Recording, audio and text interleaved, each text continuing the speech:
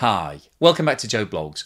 In today's episode, I want to provide you with an update as to what's happening in the Russian economy, and specifically to talk further about the ban on the export of all refined products that Russia introduced on the 21st of September. Now, this ban was initially meant to be for a temporary period, a matter of days. But as at the time of making this video, we are 15 days on into that ban, and this really represents the major problems that are happening in the Russian economy right now, because Russia is one of the world's largest exporters of fuel. That is the bedrock of the Russian economy. So the fact that Russia have announced a self-imposed ban on the export of fuel because they're running short in their home market tells us that the Russian economy is currently in a complete state of disarray. This should not be happening. Russia should have more fuel in its home market than it knows what to do with. But because of rising prices and shortages at the key harvest time, they've now introduced this ban. So in today's episode, we'll go through the details of why this ban has been introduced and what the financial implications are on Russia of the lost income, and also the knock-on implications in terms of the refineries that have been closed, and what risks there are in terms of the oil that's now building up in Russia, because Russia doesn't have any storage capability. So if this export ban on refined products does carry on, there's going to be major implications for the refineries and also the volume of oil that Russia is handling. We'll then have a detailed look at the breakdown of Russia's current revenue that it's earning from all of its fossil fuel sales, and talk about the implications of this ban. I'll then share with you a really interesting chart which shows the destination of refined Russian oil products over the course of the last 18 months, where they've been exporting it to. And you'll see that there's been some serious shifts in terms of the destinations, obviously because of the sanctions. But there are some really interesting buyers on that list that tells us a few things about the price that Russia has been selling at. And then finally today I'll wrap up with my summary as to why I think this export ban has been introduced by Russia, and what the longer term implications of this are for the Russian economy. But before we get started on all of that, once again, thank you so much for the great comments that you've been leaving me recently. Really appreciate all of that. And if you'd like to see more face-to-face videos like this that are not being posted on YouTube, and also avoid all of the adverts that you see in my videos, then please check out my Patreon channel. However, if you don't like Patreon and you'd like to support the channel, please have a look below where you'll find links to buymeacoffee.com, as well as YouTube's Super Thanks and membership scheme. On the 21st of September, Russia announced a ban on the export of all refined oil products, which was deemed to be for a temporary period. Now, at that time, no information was given by the Russian authorities as to what a temporary period would constitute, but a lot of market commentators thought that it would last for somewhere between 7 to 10 days. Now, at the time of making this video, we are 15 days into that ban. On the 25th of September, Russia did announce that it was lifting the ban in respect of gas oils and bunker fuel. However, this represents a very small percentage of Russia's exports and the market.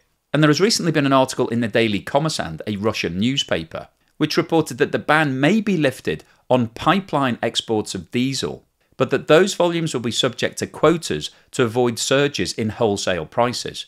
That article also indicated that if Russia does lift its export ban, then it may also introduce quotas on gasoline and diesel to avoid impacting on prices. So as it sits at the moment, we don't know when this ban is going to be lifted.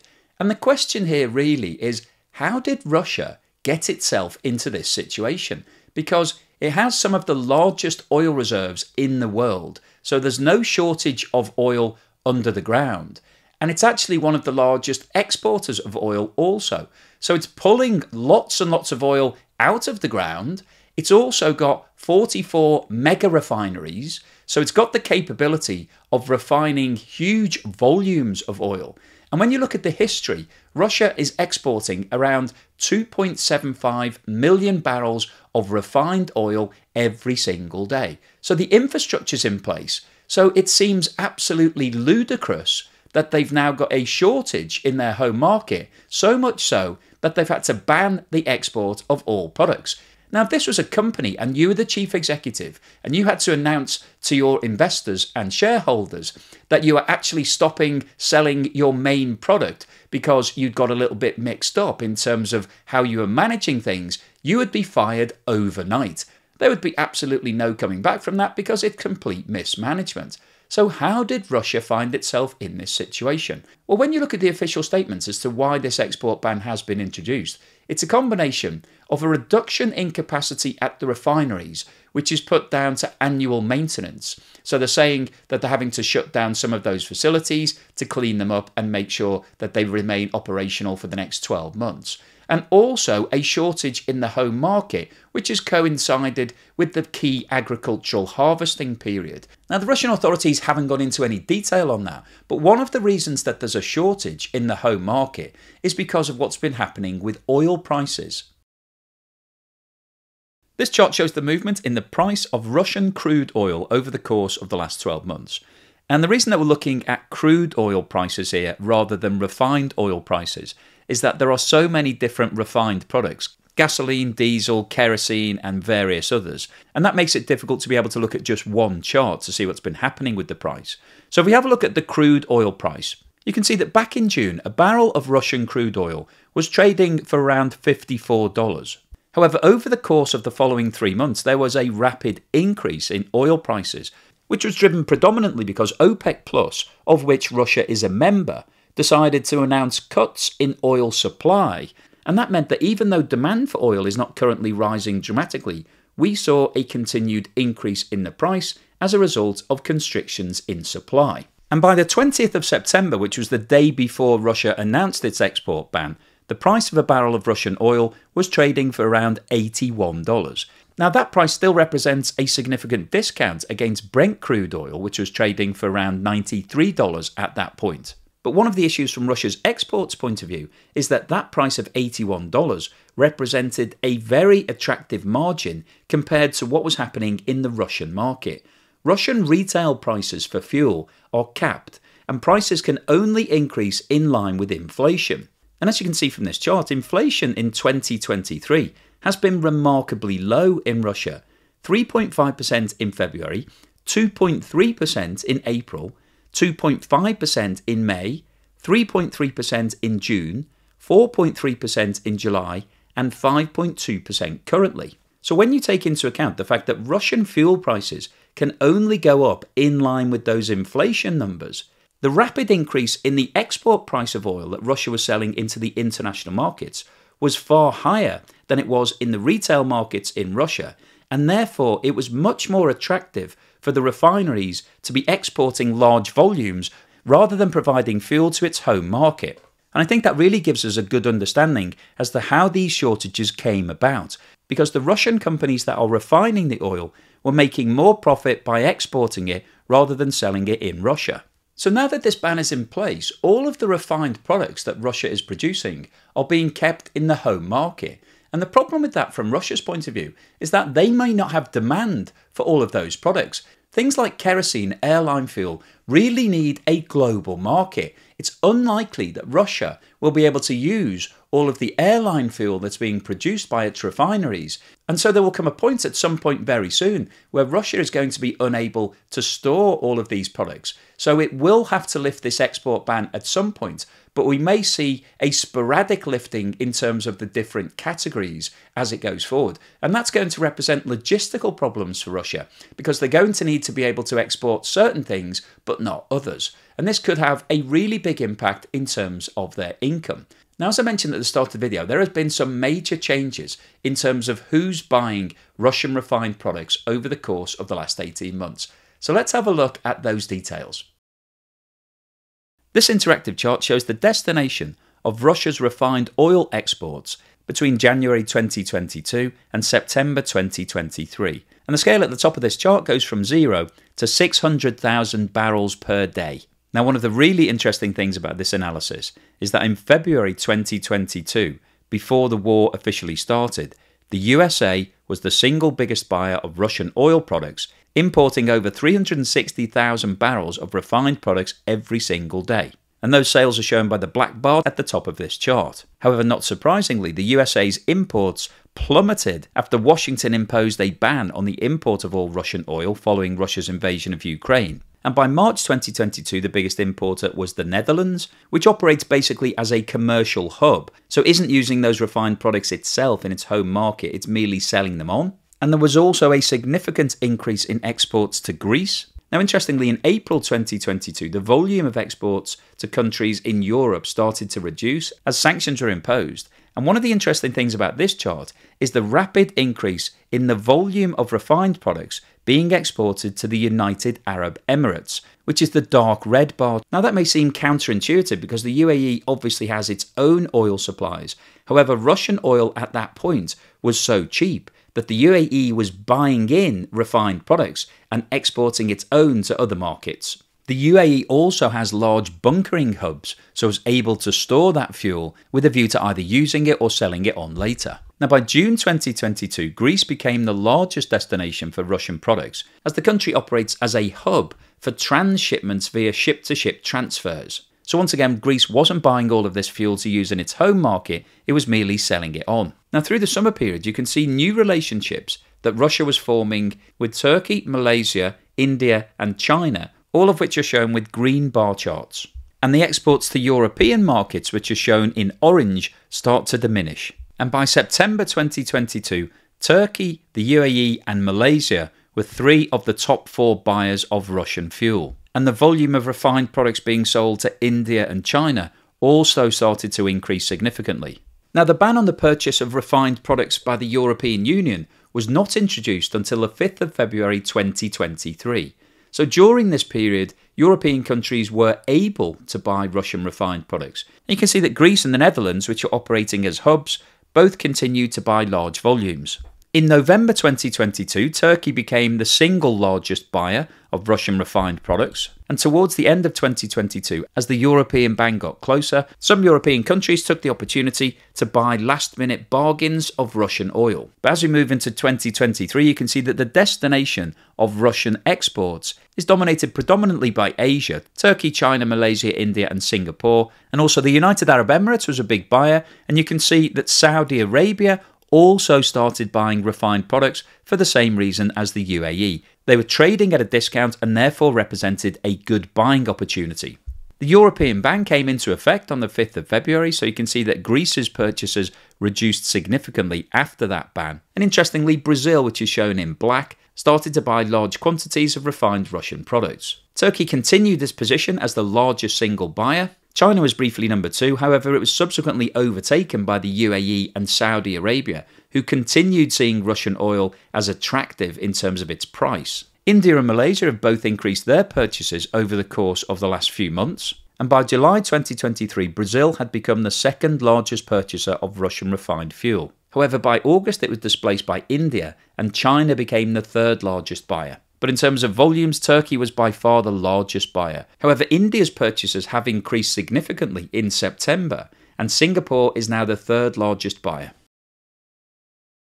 This chart shows the total income that Russia is earning from fossil fuel sales dating back to January 2022. And the scale on the left-hand side of this chart is measured in millions of euros per day, starts at 0 at the bottom, and goes up to 1.5 billion euros at the top. And if we look at the coloured sections of these bar charts, starting at the bottom, the purple section represents crude oil that's sold via ships over the sea. The lilac section above it represents oil that's sold via pipelines. The red section in the middle represents refined products. Now, this is what we're talking about in terms of this ban. The orange section above that represents gas that's sold via pipelines. The beige section above that represents liquefied natural gas. We then have a very thin red section that is hardly visible, which is liquefied petroleum gas, and the black section at the top represents coal. And the overall summary of this chart is that in January 2022, before Russia decided to invade Ukraine, it was earning more than 1 billion euros per day from the sale of all of its fossil fuels. Income levels actually peaked in March 2022, predominantly as a result of the spike in oil prices, when they hit the equivalent of $1.5 billion. And since that time, Russia has seen a significant fall in the level of its income. And in August 2023, total income earned from fossil fuel sales was around $750 million per day. And you can see that the biggest single contributor to the reduction in Russia's income has been the loss of the pipeline gas. This was the gas that was being supplied predominantly to Europe through pipelines that Russia had built over the course of the last 30 years. However, most of those countries are no longer buying that gas. But if we now focus in on the red section of this chart, which relates to the refined products, you can see that the income that Russia has been earning from the sale of refined products has been pretty consistent over the course of the last 18 months. And prior to the export ban being introduced, Russia was earning around 250 million euros per day, which equates to around $275 million. So that means that the self-imposed ban that Russia has announced is costing it almost $2 billion per week in terms of lost revenue.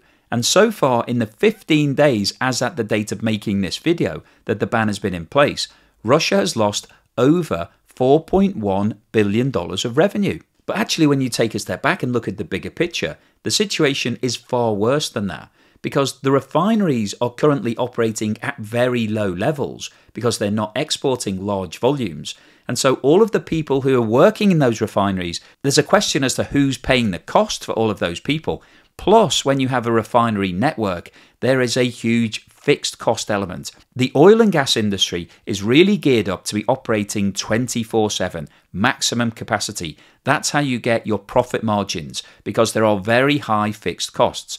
When you close a facility down or reduce the volume of oil that's moving through it, it makes things much more expensive. So the last thing that Russia wants to do right now is to reduce the volume of product that it's handling, because that's going to increase its net costs and therefore reduce its profitability. So the fact that Russia has imposed this export ban is putting huge pressure on the whole infrastructure that Russia has set up. And at some point soon, if it doesn't reinstate these exports, it's going to start having production problems at the oil wells, because it can't keep drawing out millions of barrels of oil if it doesn't have anywhere to send them to, because Russia doesn't have the storage capability. So that means that there is a risk that Russia may have to constrict its extraction. And if it does that, that could cause it further problems down the road, because problems may be encountered trying to reopen all of that flow. And as I've discussed many times before, Russia has cut its relations with majors such as BP, ExxonMobil and Shell,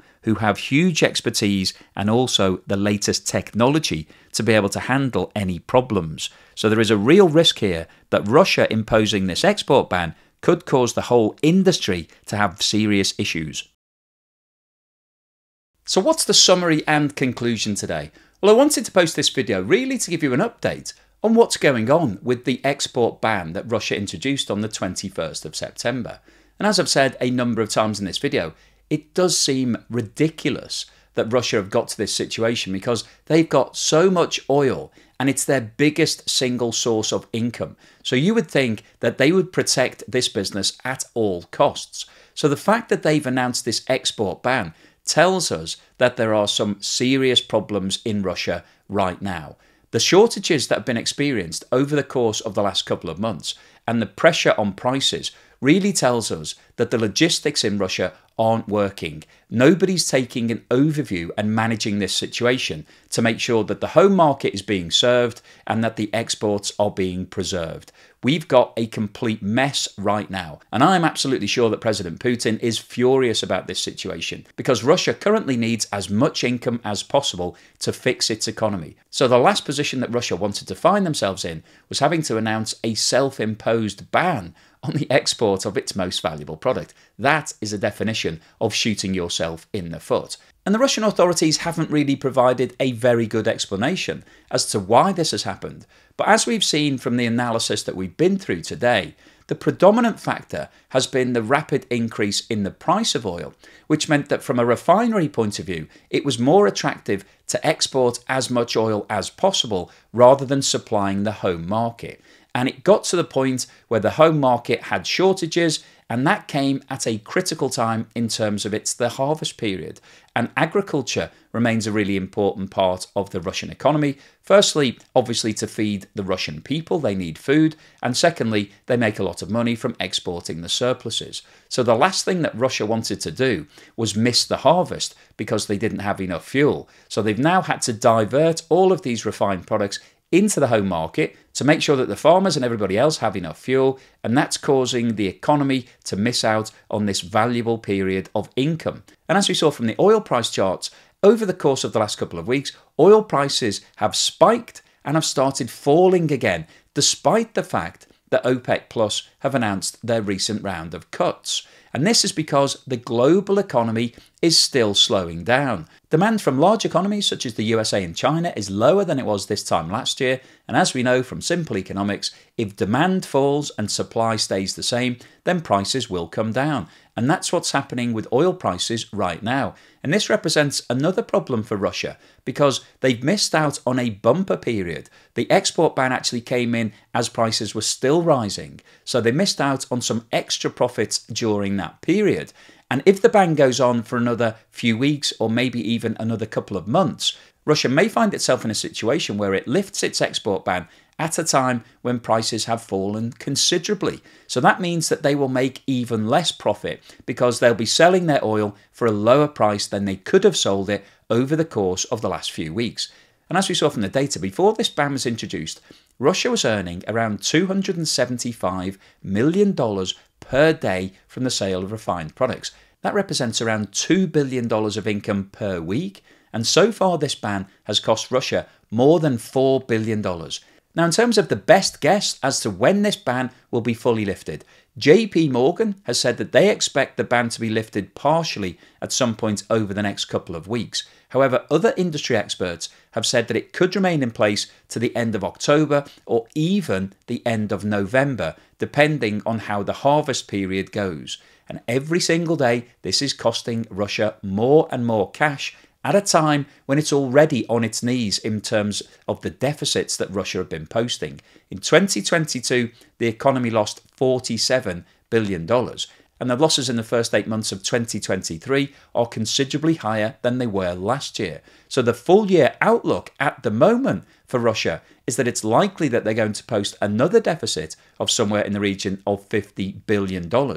However, the longer that this ban remains in place, the more likely it is that that deficit is going to rise further. And Russia has been funding its deficit from its National Wealth Fund, and that had around $150 billion in it at the start of 2022. Now, they've had to take $47 billion out to fund last year's losses. This year, if they're taking another 50 out, that would leave Russia with only $50 billion left, which would mean that at the current burn rate, Russia could run out of cash by the end of 2024. So this really does represent a serious problem from Russia's perspective. So the overall summary of today's video is that the ban on the export of refined oil products tells us that there are serious problems occurring right now in Russia, not just from an economic point of view, but also from an operational point of view. When you're having to actually ban the export of your most valuable product, that tells everybody that you've got things wrong. You haven't been managing your situation well, and you've really caused yourselves major problems. And the longer that this situation goes on, the worse it is going to get from a Russian point of view, at a time when they're already struggling financially. And I think it will be fascinating to see what unfolds over the course of the next few weeks. I'm sure we will see elements of this ban being lifted as soon as possible. But in order to sort out its financial problems, Russia needs to completely lift this ban and get back to full operation in terms of its output of oil and refined products. So I'll keep you posted on any further news and developments on this and related stories. If you've liked what I've said, then please give me a thumbs up. Thank you for watching this video all the way through to the end, and here's something to put a smile on your face.